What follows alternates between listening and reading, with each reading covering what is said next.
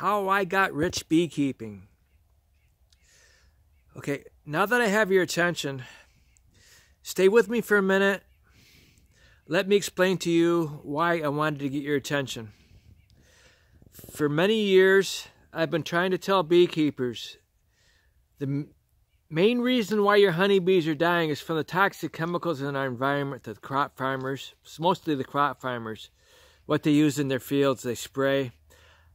I have actually witnessed my honeybees dying from the toxic chemicals, neonics for one thing, that the crop farmers have sprayed. The videos are on my channel. I'm trying to tell everybody what they're doing to us is not right. So maybe I'm not completely rich, but it depends on your definition of rich. But let me explain this to you. 3 things have happened in my life, and I wasn't going to make any more videos, but okay, number 1, my honeybees die constantly, and I have a hard time getting through winter. Number 2, my wife has had breast cancer and had her breast removed, cut off, okay? And cancer doesn't run in her family. And number 3, you see that dog there? This Siberian Husky, Sasha, come here. Not Nikolai. Sasha's just now turning 1 year old, and she started developing seizures a couple months ago. And basically the vet's saying that she has epilepsy. And I don't know this vet very well. I'm trying to find a decent vet, and I wanted to know how long have dogs been having seizures. And she's telling me it's like forever. And she's saying it's like 20% of dogs have seizures. And I don't think that's right.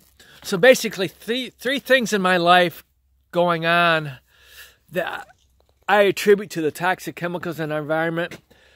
I don't know how many dog owners there are that watch my videos, but last week I was sitting eating my lunch, and she's already had 2 minor seizures previous to that, within the like 3 or 4 weeks previous to last week.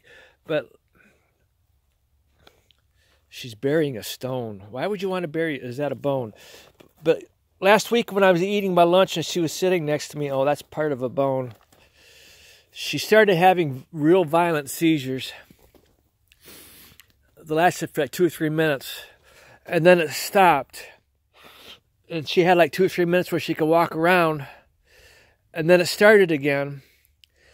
And she was looking at me and whining like she wanted it to stop. And I couldn't do a damn thing about it. Our government is fucking us over. Let me show you this. Oh, and by the way, I had bought a male a few months after my wife had brought home this female. And I wanted to have a team of dogs for mushing. And now they're telling me she can't have puppies. I should have her neutered. So I don't know what the hell to do. But anyway, May 2019, early in the morning, I have a crop farmer south of me, 150 yards south of me. I saw him out there early in the morning planting, and he had tanks on his tractors, and he was spraying. And the wind was coming from that direction very strong. And I had to go away and do an electrical job. I came home at lunch, and I had several hives here. And my bees were coming out, ending up on the ground going like this. They were dying. This video is on my channel. So I called that farmer's family and told them what happened and waited for them to apologize. They're Mennonites. They're supposed to be good church-going people. And they never came out to apologize that day. So then the next day, after giving that farmer 24 hours to apologize, I called the state of Michigan. And this woman right here came out. And she acted like, oh, she's so concerned about my honeybees. And she took samples, okay? And I told her that was the nurse bees.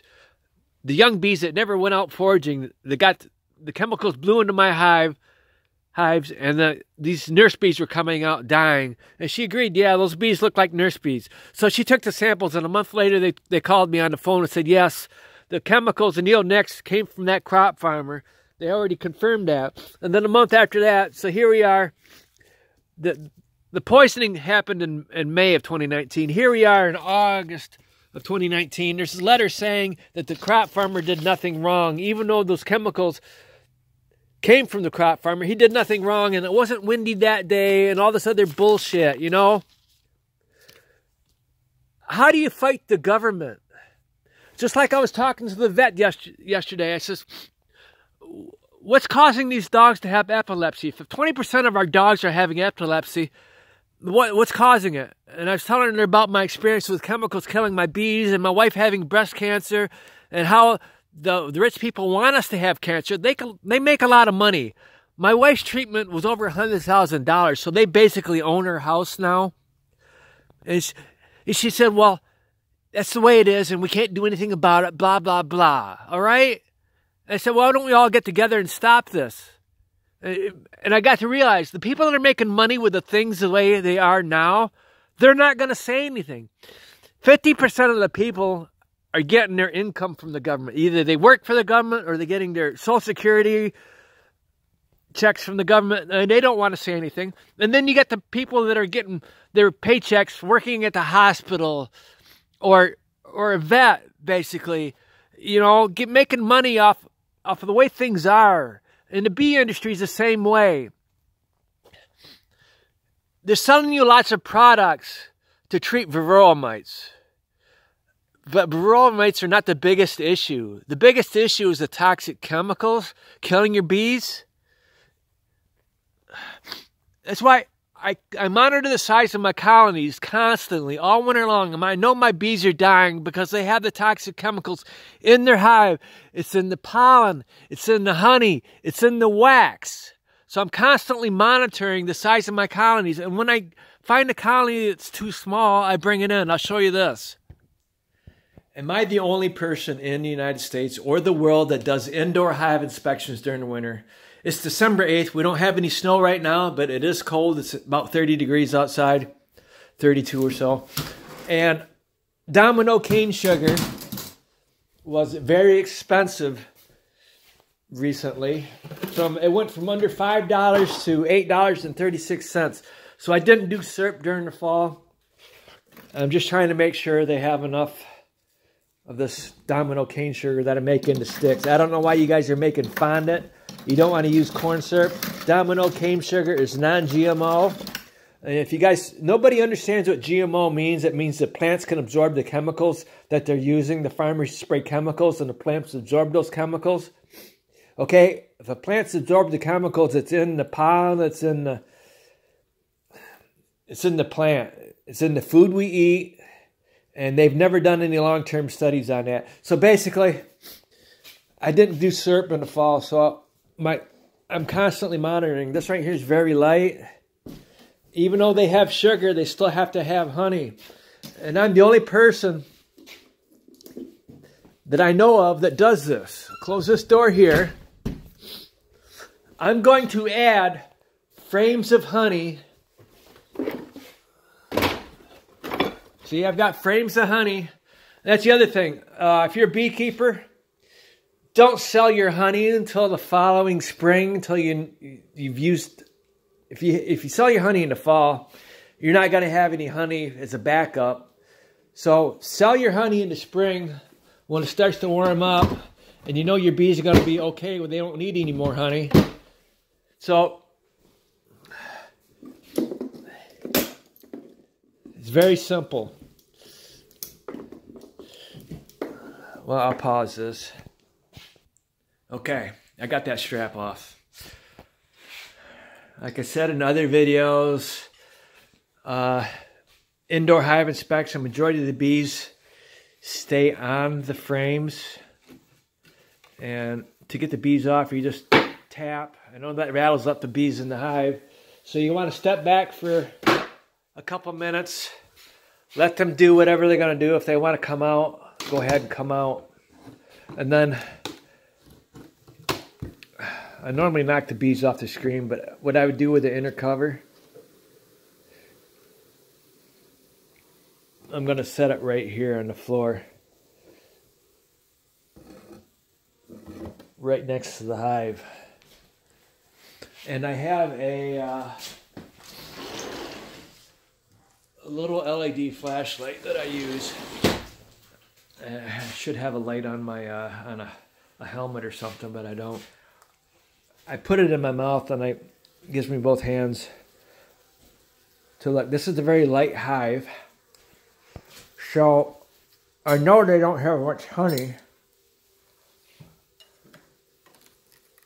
And what I do is I just find the easiest, the easiest frame to remove on the side where the bees aren't, where they're not on the frame.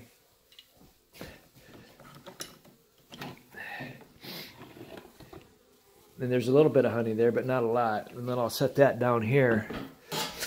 And then I always check for a queen. During the winter, if they don't have a queen, they don't always make that roar. They're not all that loud, so you won't know. And there's a little bit on this.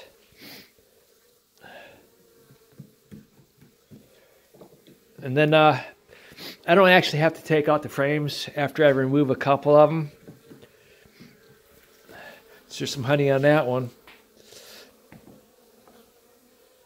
See, a lot of these bees will stay on that frame, and if you do this inspection within 10 minutes or so, they'll still be on that frame when you put that frame back in, and you don't want to kill any bees when you're doing this. And after you get a few frames out, it gives you the room to, see, I'm not wearing a veil, okay? I'm not wearing gloves. The bees aren't stinging me. That's another misconception. You guys think that all honeybees are vicious. They're not. It's how a beekeeper treats these bees when he does the inspection. If you treat them rough and they have a bad experience, they'll remember that. And the next time you open the hive, they're going to come after you right away. So what I do is I take this LED flashlight and I look at both sides as I'm sliding frames over.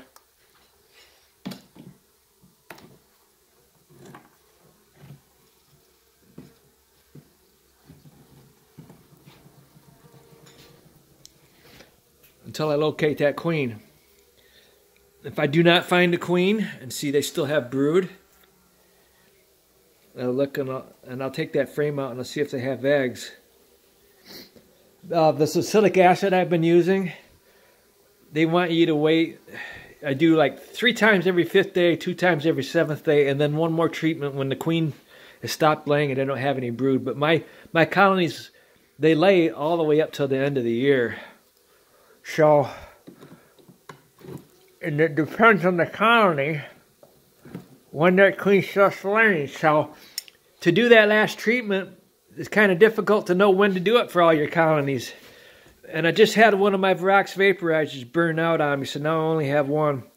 So, I wish there was a better treatment. You guys want to use these treatments at one-time treatment. It's hard on your bees. That formic acid kills 10% of your queens every time you use it. They have a cop-out that it says it kills fragile queens. It just randomly kills queens because it's hard on your bees. It kills your bees, it kills your queens.